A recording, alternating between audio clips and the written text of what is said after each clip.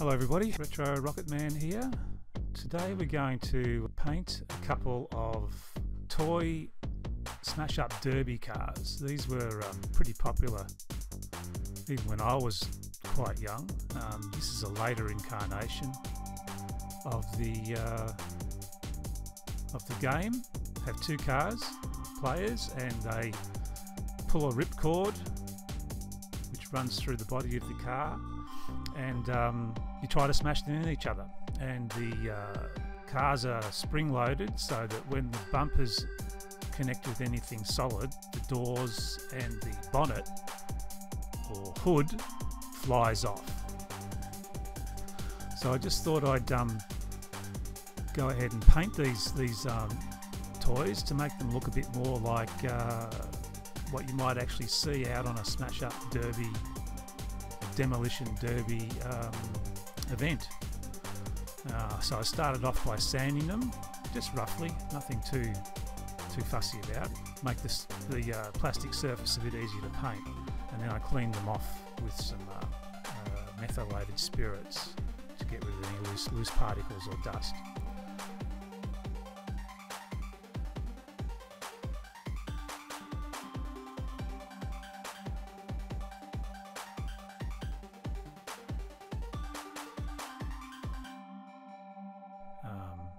And now I'm painting the colour, the original plastic, with an undercoat from a rattle can, just to mute down the bright colours of the car.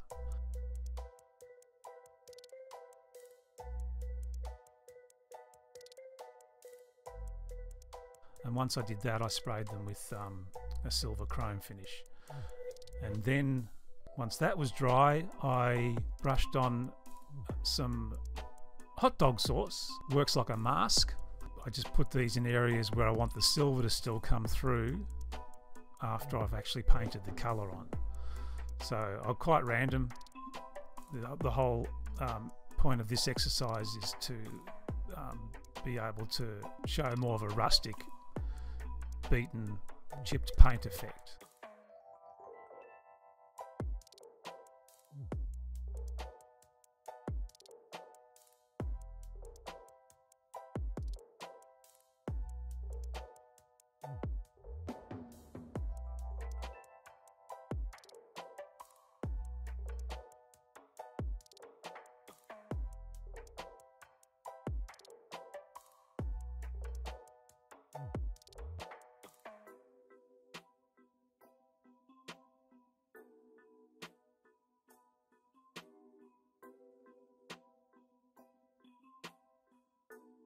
Now I'm painting the colour directly over the silver and the hot dog sauce once the hot dog sauce had dried.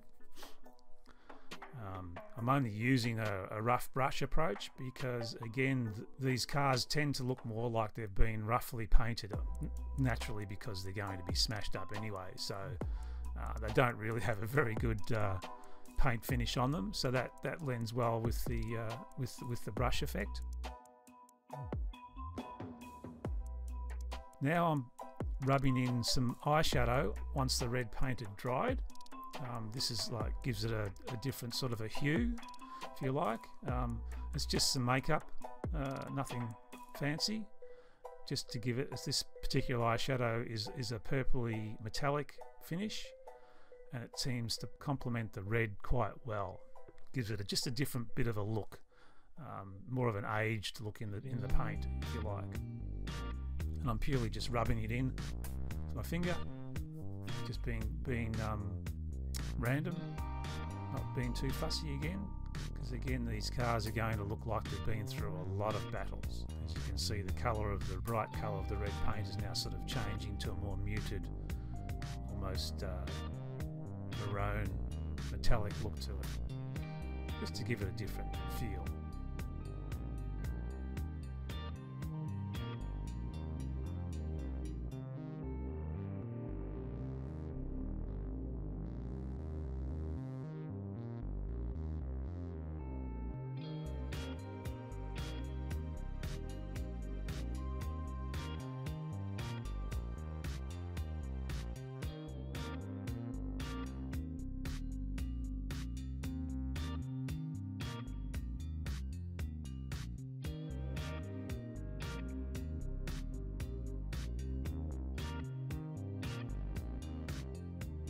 Now the paints have all properly dried, I am now picking off the areas where I applied the hot dog sauce, and as you can see the paint comes away quite easily. Again, this is a random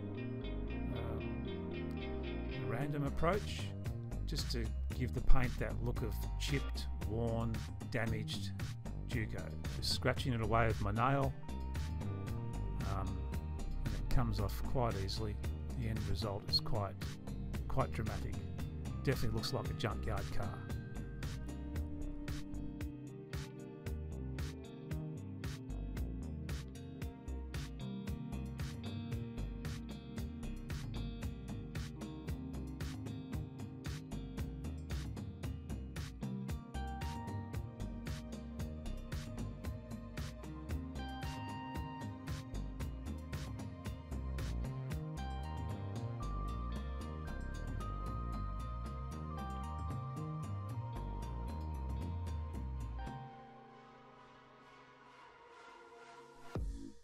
Now to apply my old favourite, some black shoe polish, just in the areas at this moment where the silver is coming through. What this will do is give the silver a rather aged and worn and exposed look, and it dulls down the brightness of the chrome to give it a more realistic effect, if you like, to the fact that the car has been through a lot of damage. And I'm dabbing away the excess now, not going too heavy with the shoe polish, because it's a rather subtle effect but rather dramatic as well.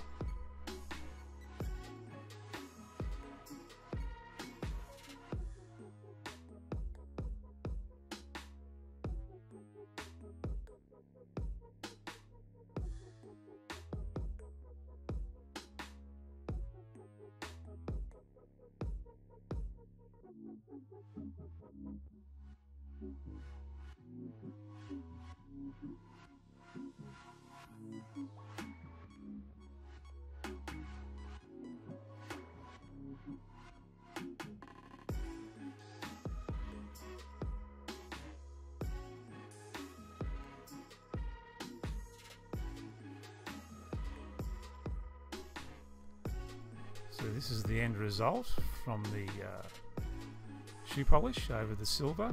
As you can see, it's stained parts of the red paint that remain behind, which is all good and well. It gives it that really dirty, grungy look. Also a touch of brown shoe polish was used in there just to accent it even further, to give us a bit of a rusty look. And that's been applied to pretty much all the silver areas. Quite dramatic.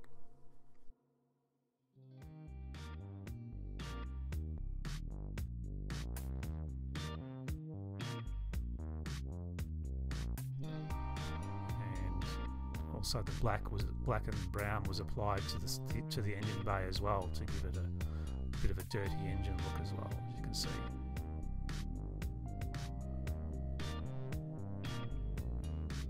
Just the random paint chipping and rust dirty effects just gives it much more of a world-used look.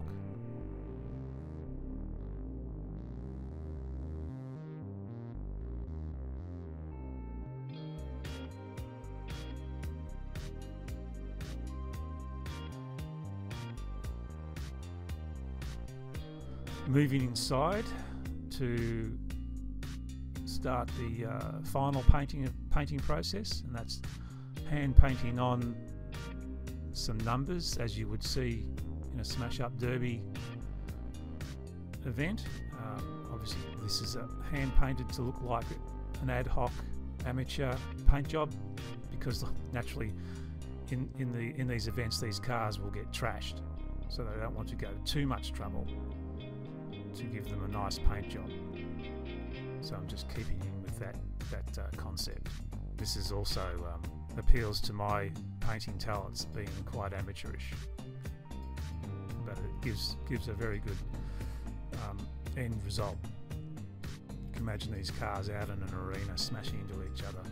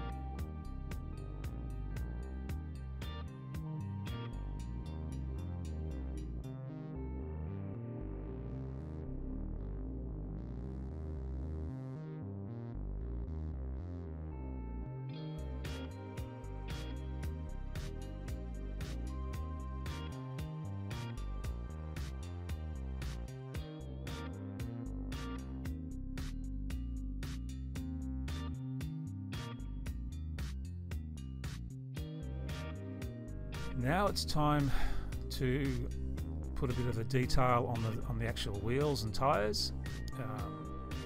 I'm using a eyeshadow again just to dust up, dirty down the tyres. We don't want them looking like they've just been bought from a tyre dealer. So I'm dirtying them down just with a bit of eyeshadow again. More makeup. This stuff seems to work quite well.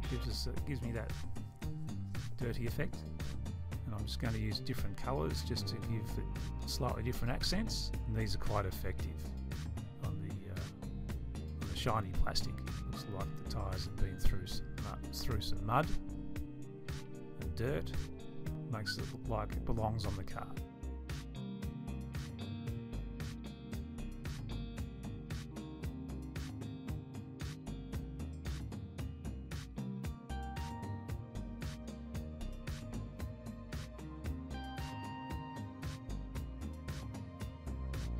Carefully wiping off any excess, and these will naturally be sealed with a clear matte finish varnish to protect them so they don't rub off.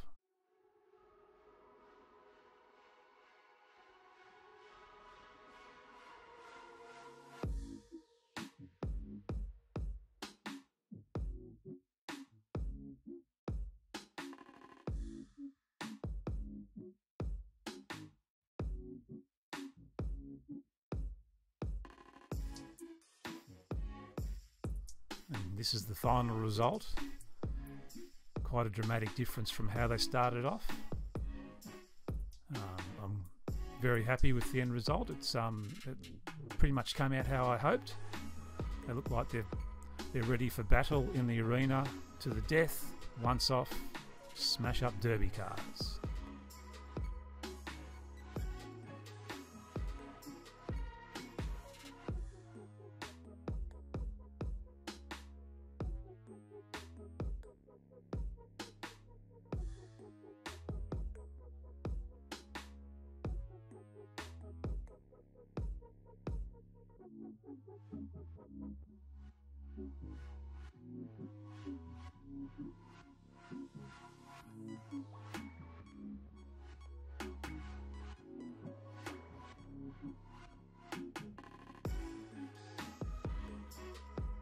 Gentlemen, start your engines.